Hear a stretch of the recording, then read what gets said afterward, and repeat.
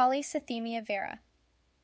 Polycythemia vera is a hematological disorder in which too many red blood cells and often white blood cells and platelets are produced, causing increased blood viscosity or thickness, venous stasis, and increased risk for thrombus formation. A thrombus can break free and become an embolus and lead to stroke or PE. Patient education. Encourage fluid intake to reduce viscosity of the blood. Wear elastic compression stockings and elevate legs when sitting to prevent venous stasis.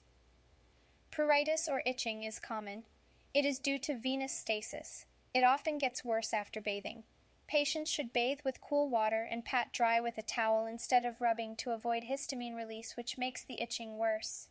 Antihistamine creams can help to relief. Low-dose aspirin can be used to alleviate symptoms of sluggish blood flow such as itching and reduce the risk of clot formation. Monitor and report signs and symptoms of thrombus such as redness, tenderness, and swelling in one leg.